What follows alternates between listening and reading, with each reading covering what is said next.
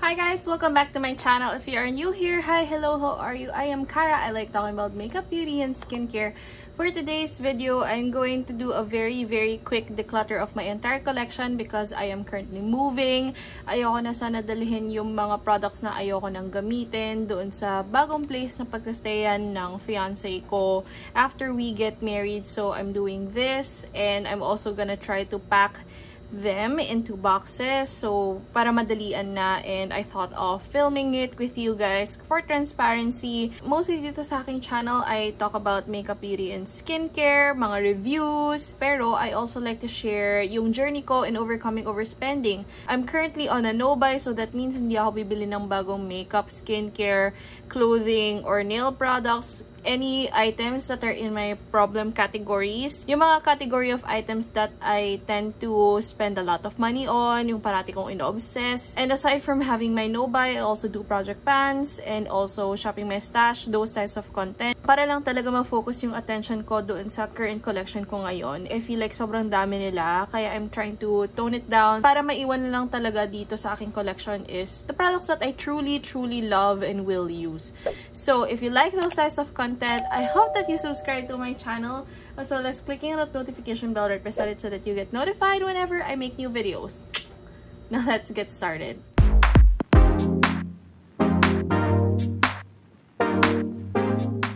Alright you guys, I'm currently in the middle of a move, kaya I want to take this opportunity to declutter my makeup collection. Lahat sila nakalabas, even the makeup that I am currently reviewing or testing right now. I wish I have the luxury to dwell on each product, talk about each product, bakit ko sa i-keep, bakit kong i-declutter. I don't really have that time. Hindi ko rin alam kung kailan to mag-up. I'm pretty sure that when you see this, I'm married already, so ayun. So let's start first with this box. This box contains makeup products that I'm currently reviewing. Some products I am only trying for the first time. Some products I am testing even more for my updated reviews.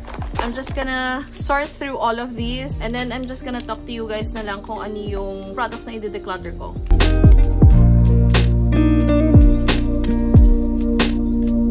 Okay, first up na i-declutter ko is this one from Revlon Color Stay, yung Skin Awaken nila. This one in 030 is not a good match for me. Pwede pa to. Medyo bago pa to actually. Pero ito na lang i-keep ko because I found this one, yung shade na medium, is a better match for me because of the undertone. Ito kasi medyo warm. Masyado siyang orange for me. Kaya ito na lang i-declutter ko.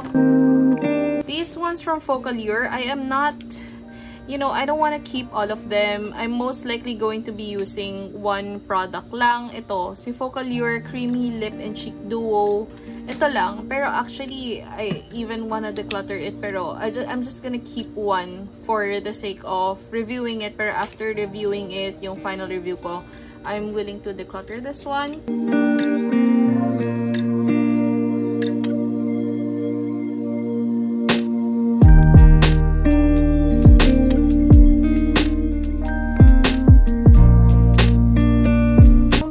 Cosmetics. This is my mascara. It's my only mascara right now kasi wala na rin yung Vice Cosmetics. This is super duper dry. Gusto ko na siyang itapon. Yeah, I think itatapon ko na siya.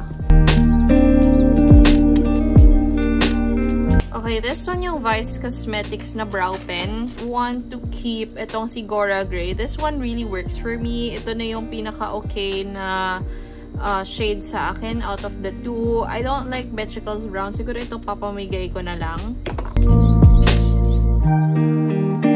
Okay, time for the brow pomade ng Vice Cosmetics. I really like the shade of Sweet Lang Brown. I don't reach for itong si Bongacious Brown, so ito papamigay ko na lang. Okay, Squad Cosmetics. Let's talk about their serum blushes. So these ones, out of all of these 5 shades na binigay nila sa akin, konti lang talaga yung nagustuhan ko. I actually love itong si Squad Cosmetics Serum Blush in a shade Mocha. Sobrang ganda nito for the lips. Sobrang ganda nito as a blush. Ito yung pinaka-favorite ko out of the bunch. Pavlova, maganda rin to. So, I'm gonna keep this one. Tapos itong tatlo, medyo unsure ako. Like this one, I'm okay with the shade and everything.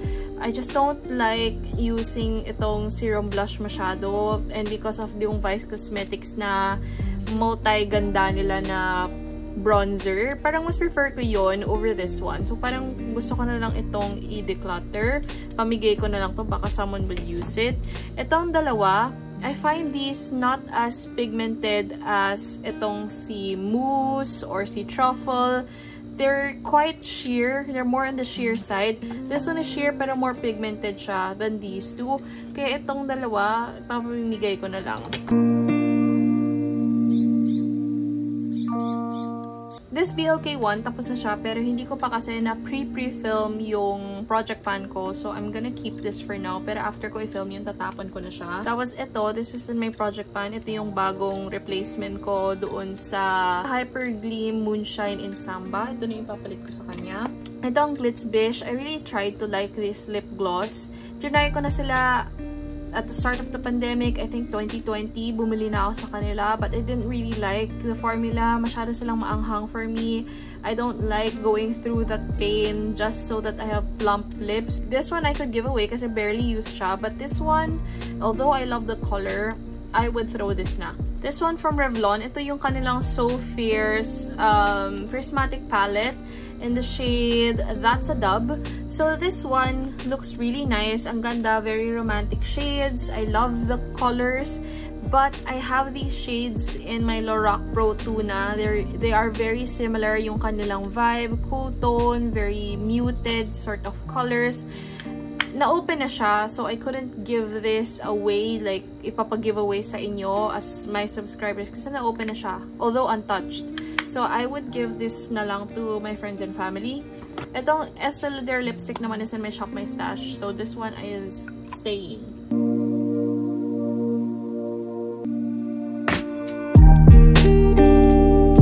These boxes naman ang nasa Shop My Stash area ko and some of my brow products as well. Sobrang dami kong brow products lately, especially doon sa Vice Cosmetics X Uncluts na collection. So I think I'm ready to give these to, pwede ko na silang i-retire. And then also, pwede ko na rin i-retire itong Issey & Co Precision Brow Pen. Mas prefer ko itong Brow Pencil Pro nila and yung kanilang brow fixer to do my brows. I don't really reach for this because of the pigmentation and also yung kanyang formula. That one kasi creates a film. So for these two gummy liners ng Strokes Beauty Lab, I kind of like this, pero I would keep siguro itong gummy liner in the shade Shadow instead of the crystal one. Ito, basura na to. This Meron Makeup Skin Prep Pro. This one I used dun sa aming prenup. If you've seen that video, I'm gonna link it down below. But this one, I'm gonna give it na lang to my fiance's brother because he works in theater. I think he will get more use out of this one instead of me. This one is also empty. Ito yung Hyper Gleam Moonshine in the shade Samba. As I said, pinalitan ko na to with the Dear Self Beauty Clay Blush in the shade Audrey. Hindi ko pa kasi na-film yung aking project pan video. Kaya ito, I'm gonna keep this.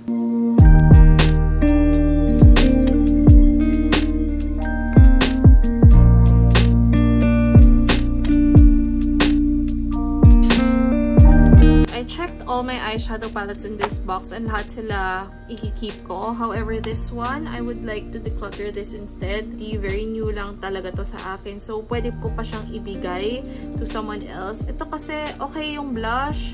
Okay naman lahat. It's just that hindi ko lang talaga siya ni-reach for masyado because of the color story. So, I think someone else would like this. For my single eyeshadows, wala akong i-declutter. They're all good to me. Happy na ako with this selection.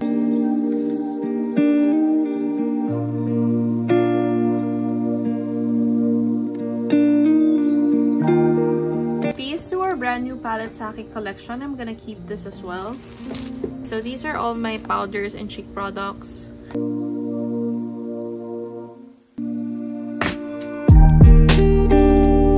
BLK Cosmetics na powder. I'm not a complete fan of this one. I don't think that I could see myself using this one considering all the powders that I have sa aking collection. So this one I will give to friends. Okay, two Cloche Flame Dream Filters. I don't know if I like Silk more than Cloud. I think I would go with Silk. Cloud, actually. Na i-declutter ko is itong Dear Self Beauty Gleam Creams in the shade Iris and Naomi. I enjoyed using these, pero kasi the product goes bad over time. Ito, i-declutter ko na to. I don't think na I would give this to my friends and family. Declutter na talaga yan.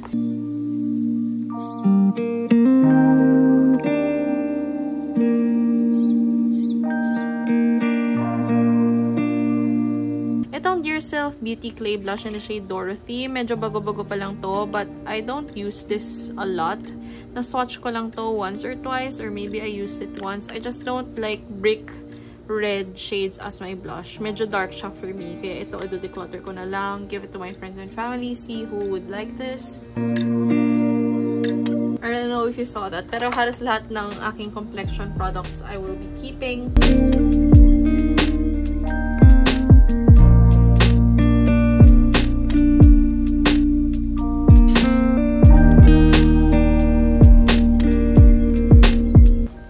For this batch of eyeshadow palettes, wala rin akong i-declutter.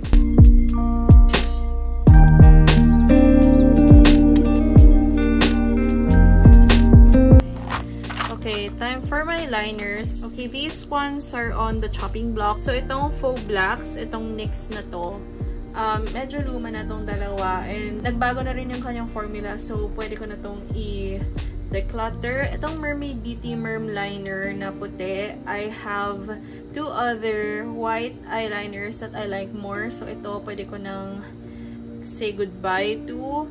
And then, itong Mersey eyeliners, pwede na akong mag-goodbye sa itong dalawa. I just want to keep one brown one. So, ito yung gusto kong i-keep. Itong kanilang Flex Bite the Beat Pen Eyeliner Flex in the shade Soul Brown. Ito. And then these two, pwede ko nang i-declutter. These Hydra liners, I haven't been reaching for them. I think wala na rin ako dun sa face na yon. I'm not a Hydra liner person. So, pwede ko na tong ipamigay.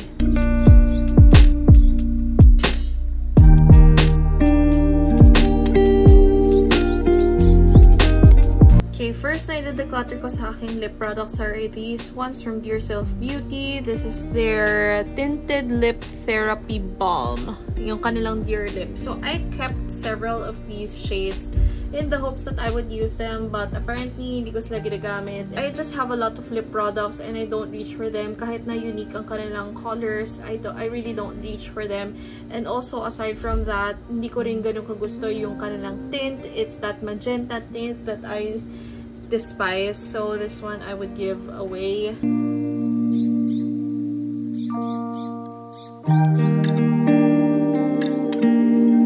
Meron na naman ako nahanap na Glitz Bish dito, and like the others, I'm also going to give this away. This is brand new, or medyo brand new at least.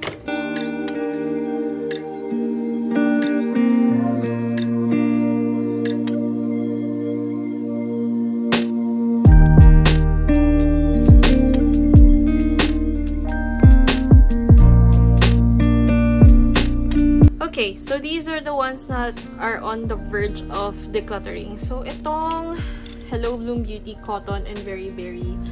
Ito na lang actually yung kinip ko dun sa aking Hello Bloom Beauty na lip paints. These are medyo old na, but these two are my most used, most favorite shades out of everything na binigay nila sa akin a year ago, more than a year ago. So, this one, di pa ako ready i-decide. Itong dalawa ng Ilana Minerals na Satin Stain Shine, these ones are discontinued, but I find that these shades are so unique. Pero, I think I would declutter na itong si Happiness because I have a couple of warm brown lippies na sa akin. So, this one, sure ako na pwede ko na siyang i-declutter. This one, I think I'm gonna keep. This one, itong sa Forencos, yung kanilang glass stain. Medyo luma na tong Cinnabar. Hindi na siya ganun kaganda yung kanyang formula. So, this one, I'm going to declutter. This wasn't supposed to be here, pero I'm gonna keep this. Dear Self Beauty Blur Matte in the shade Primrose.